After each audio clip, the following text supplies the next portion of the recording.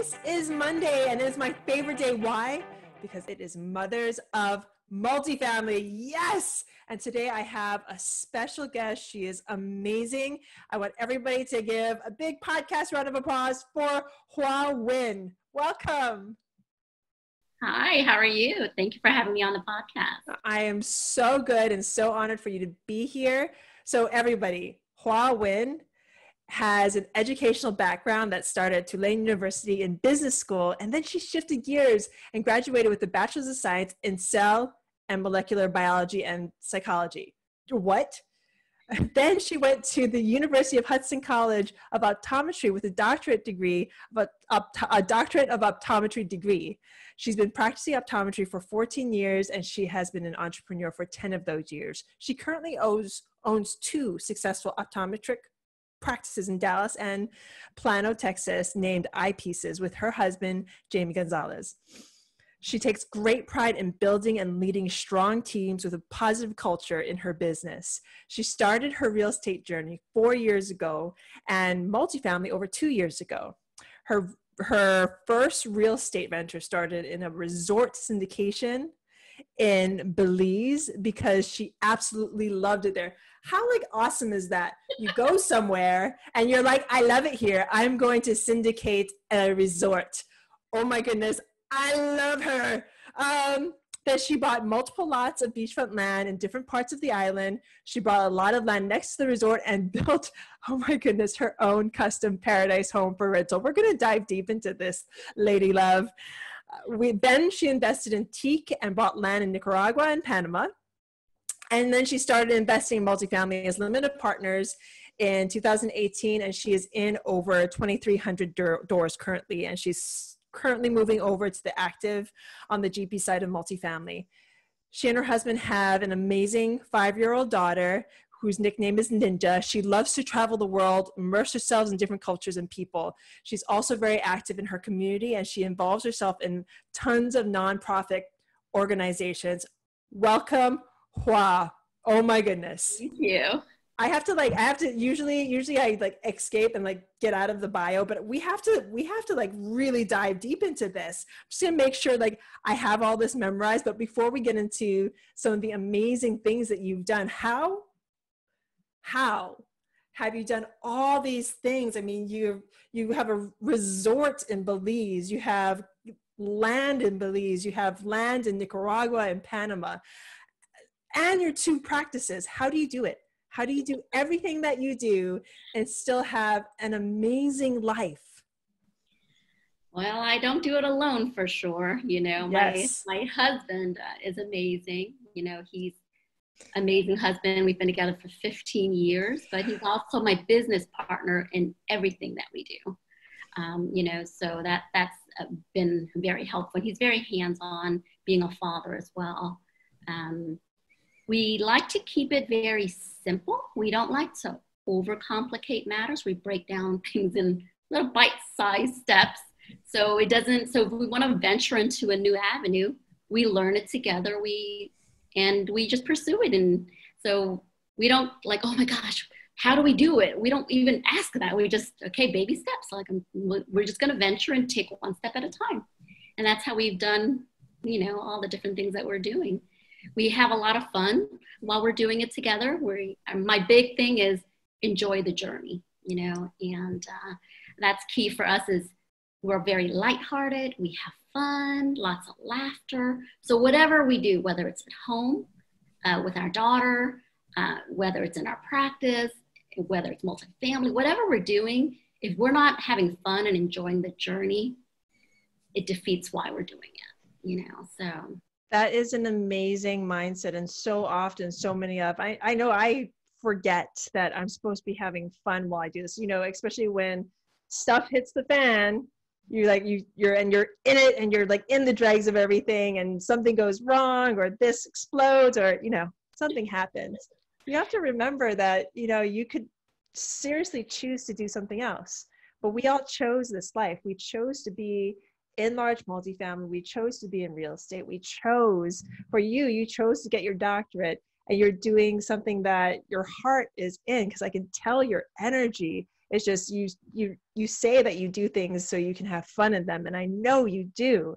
So let's dive a little bit more deeper into that. You said, because for a lot of new entrepreneurs and people, especially people who go from like single family homes or from their 9 to 5 or any like job, like for instance optometry, and they jump into real estate, the first thing that attacks them is the overwhelm of it. How do you get over that? And I know you said bite-sized steps, but can you dig a little bit deeper into that? Sure. So first, because we have 2 practices and we've owned it now, we've been an entrepreneur for 10 years. And within that journey of learning, we used to have lots of hours. I used to work 7 days a week, work 21 days straight, have 1 day off, lived very conservatively. But through our journey of building our practices, we learned how to manage our time and delegate. So we learn it first, we train others to do it, and we free up our time. So that's huge for us to be able to learn how to free our time so that we can spend our time more efficiently in other aspects. And when we ventured into doing real estate, we went to a lot of different seminars. And the biggest thing and the fastest collapse of time is just meeting people and learning from them and modeling other successful people in that space. So, that's how we started in Belize, and that's how we started in the multifamily. And we're huge on relationships and connecting with people and learning the ropes there. We also attend lots of seminars and things like that too.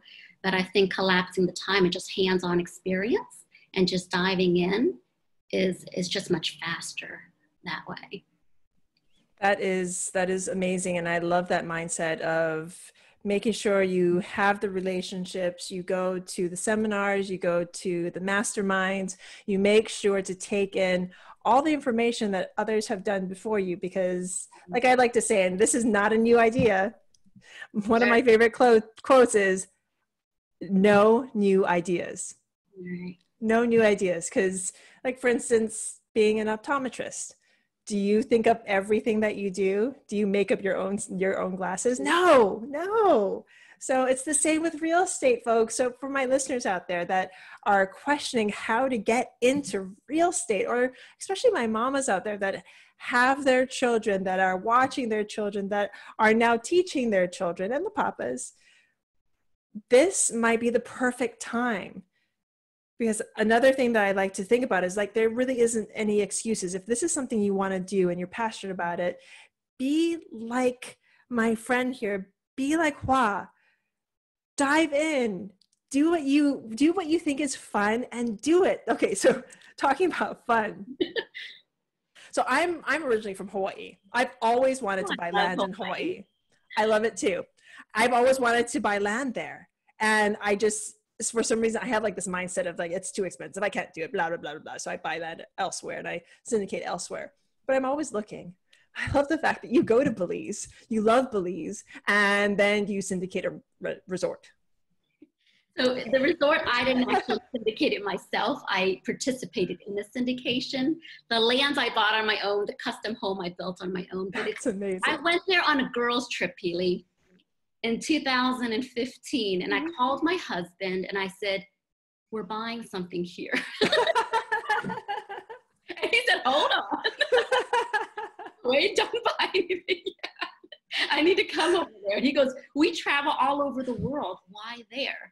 And I said, I'll have to bring you back here. You'll understand why, And we go back and forth there all the time, So that was our first stepping stone into real estate, because at the time, we really didn't know much about multifamily yet, What an amazing stepping stone, though. But it just goes to show your mindset. You see something, you're like, I love it here. I'm going to figure out how to get into this market, and you get into it. And it's not like some people have a block because of trying to go out of state, or even to like get into large multifamily because they see anything like over 4 units and they like their mind explodes. But you saw a resort in Belize, which is not in the like 50 states. Like that is huge, especially for your first syndication. And I know you say you didn't syndicate it yourself. That's fine. It's still your first syndication. How do you have, like, explain to me that mindset. Explain to me that willingness to jump into doing something that you know is right.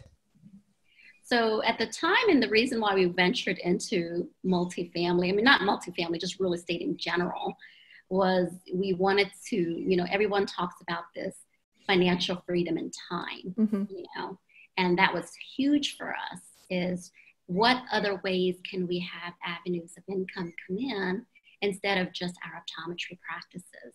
And we always knew, well, I know a lot of successful people in multifamily or just real estate in general. So I was like, well, I didn't really know much at the time yet, but just knowing that that was where we wanted to go. And we just learned, and it's like we immerse. Once we want to do something, my husband and I, we fully immerse ourselves. So even though if it's like, oh, it's only been a year or 2 years or whatever, it's true immersion. It's spending lots of time and lots of networking and lots of things in a compressed time to truly immerse and learn it. That's the only way that we like to do things, instead of like dabbling. I don't like to dabble in things. It's like if I put my heart and passion to it, I go wholeheartedly, 100%. I'm in, I want to learn it, I want to do it. Yeah, that's a great mindset to have, because dabbling, just that word feels like a waste of time. Right. If you get into something, get into it wholeheartedly. And multifamily is no joke. Once you start going down into that rabbit hole, you need to keep on digging and keep on digging and keep on learning. And the network and the people that are in this asset class are so fantastic. I mean, they're always so willing to help. I remember when we first started. Oh, I want to backtrack, because you said, I do this a lot. Sorry, I do tangent because I just had a remembrance. You said only 2 years. Okay, for my listeners out there, take the word only. Try. I know it's really hard, but try and take the word only out of your vocabulary. So Hoa has only been doing this for 2 years, and yet she has a syndication in Belize. She has property in Belize. She has like probably my fantasy house in Belize. She's invested in teak, and she has property in Nicaragua and Panama, and she has over 2,800 units. And what am I missing? And you're going on the GP side. So she's only done all of that. Take a moment, let that sit with you.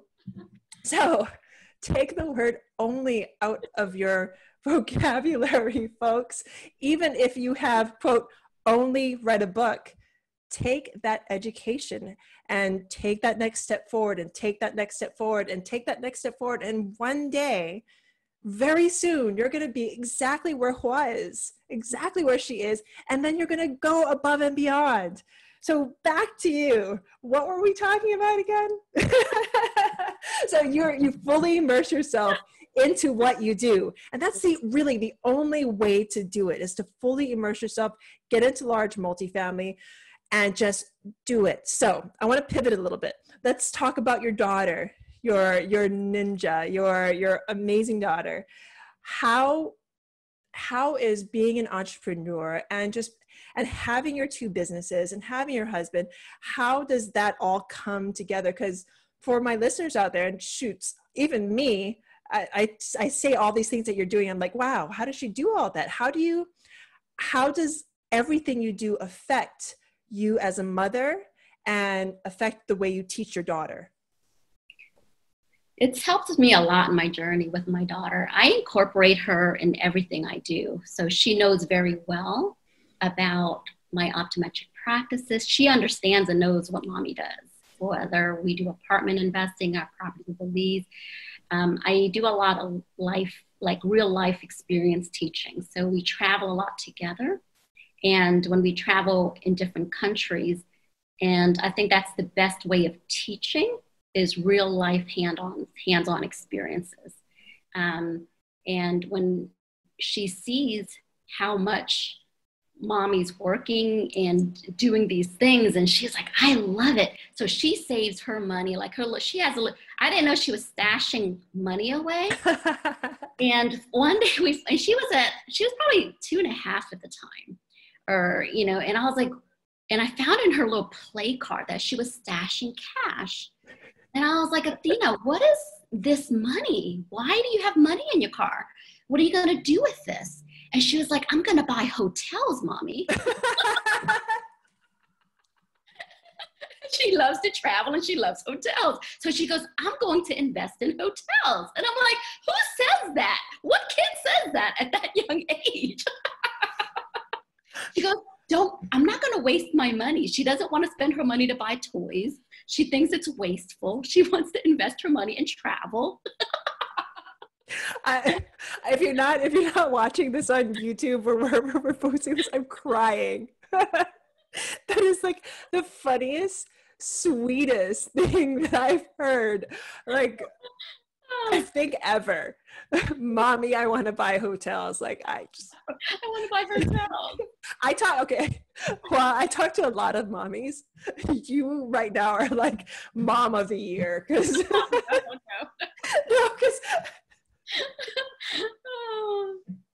that's so funny. Oh my goodness, that is so adorable. But folks, listen to what Hoa is saying. She teaches by showing her daughter what she does. She doesn't just put her daughter on the side. Here, daughter, here's your schoolwork. She shows her by taking her to other countries, to her hotel, to her practice, to teach her daughter. And I'm sure you're going to agree with me. Like, there is no limit to what she can do. Oh, no, not at all. We sponsored 2 kids, one in the Philippines and one in Ecuador. And so she says that's her brother and her sister. Oh. And so it's really sweet to have that. And she sees, so she knows how blessed she is and how grateful. So we do that as a family together. We say every day, we pray together. We say what we're grateful together. We put on music in the morning. So we blast music, we dance, we do our bed, we do our normal things, but we make it fun for her. And, so she has her own cooking show. She helps mommy cook and prep, So it's fun in this Gonzalez home. So this COVID-19 and now homeschooling her and doing science experiments and we're having a ton of fun, a lot of quality time. And she said to me the other day, and it just melted my heart. And she was like, mommy, and she said, mommy and daddy, I don't need any more gifts because you and papi are the best gifts I can ever have. And I was just like, oh my heart. Oh my heart. And she just said that while we were praying, and I was like, oh my God. That's just the sweetest thing, So Hoa, when are you going to write that book on parenting and real estate? Because I think there's so many mommies out there that could benefit from that book. I'm only like half joking because again, like this is the second sweetest thing that I've heard in as many minutes. Oh my goodness. But that's like hashtag mom parenting goals, to have your children be like, you are the gift, mommy and daddy. And I forgot who I was talking to about that. I think it was Angel Renee. Like she was reminding all the mamas out there, like we treat, or when we think of our children, at least I do, I think of them as gifts that, our Creator has bestowed on me. But flip it. Yes, we're gifts to our children. It's the same thing. We're gifts to each other. So treat yourself as a gift. And it sounds like, Hoa, that you treat yourself as a gift. You treat yourself well. You educate yourself. You put yourself out to the world and to your daughter as this amazing woman that does all these things. And she sees that and she loves it.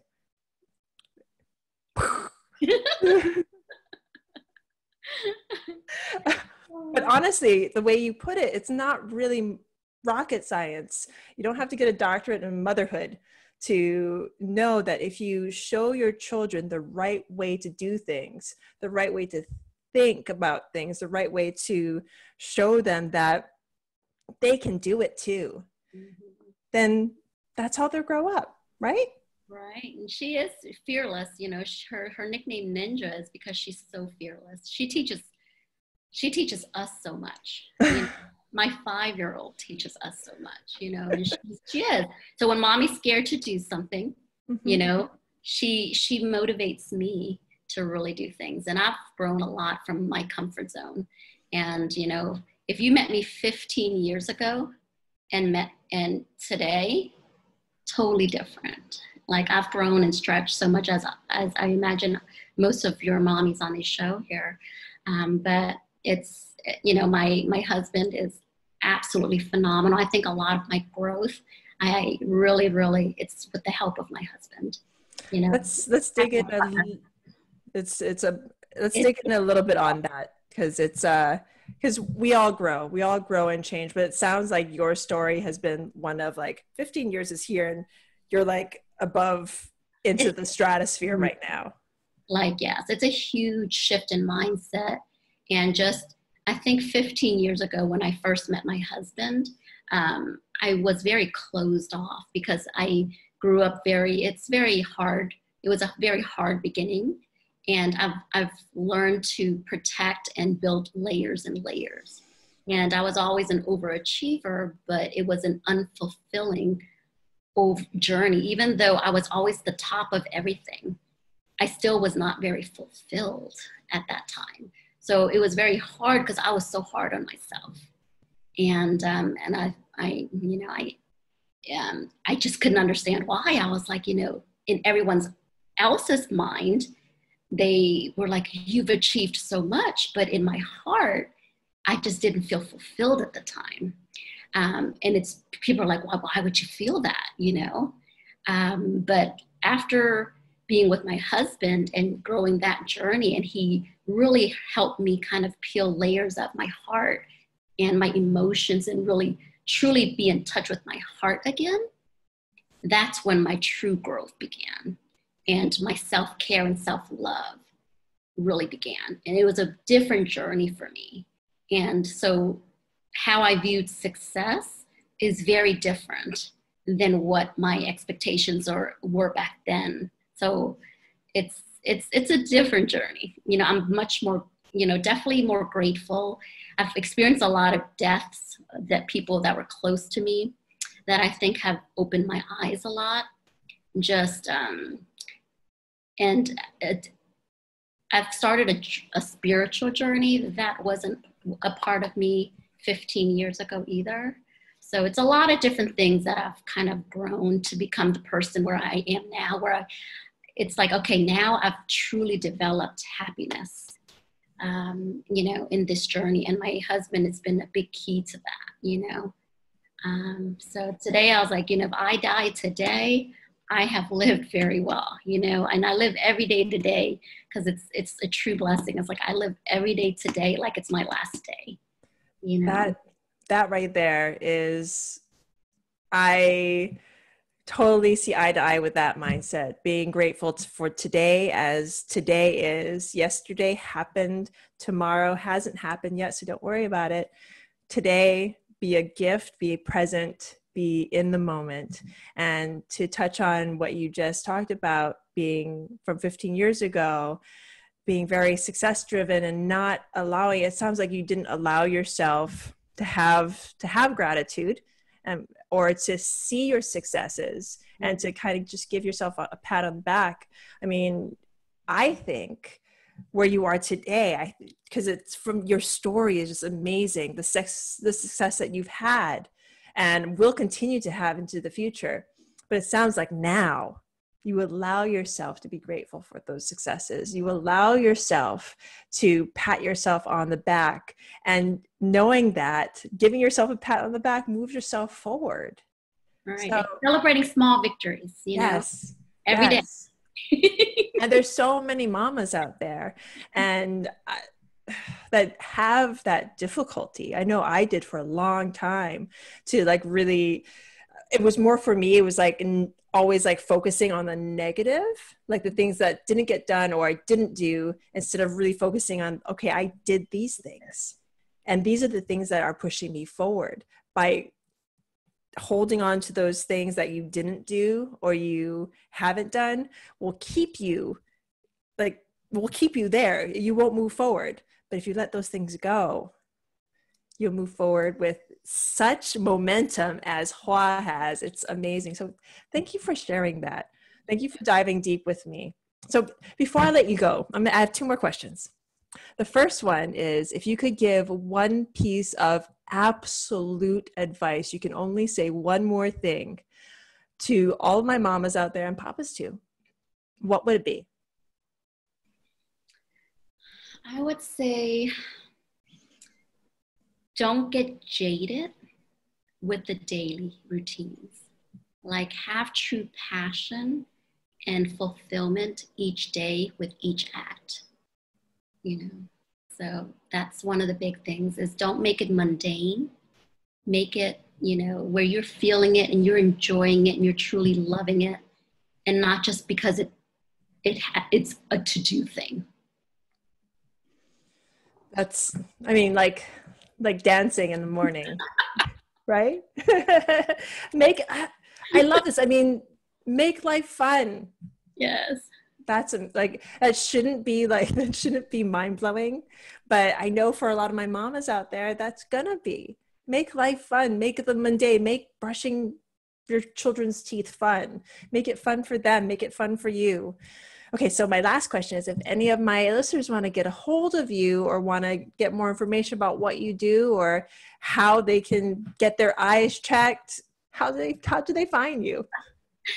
They can email me at Hoa, Hoa, at eyepieces, eyepiecesinvesting.com. Perfect. Hoa at eyepiecesinvesting.com. I'll leave that in the show notes. Again, thank you so much, Hoa. You made me laugh, cry. You made my heart full today. I'm sure you made all my listeners' heart full today, because there's so much information that you just gave to us. Thank you so much. Thank you so much, Peely. And to all my listeners out there, I am so grateful to you for listening to our show today. And if you like what you heard, please rate, review, subscribe, all those buttons, please push them all. And thank you so very much. I'm so grateful. You'll have a great day. Be safe, be well, and thank you.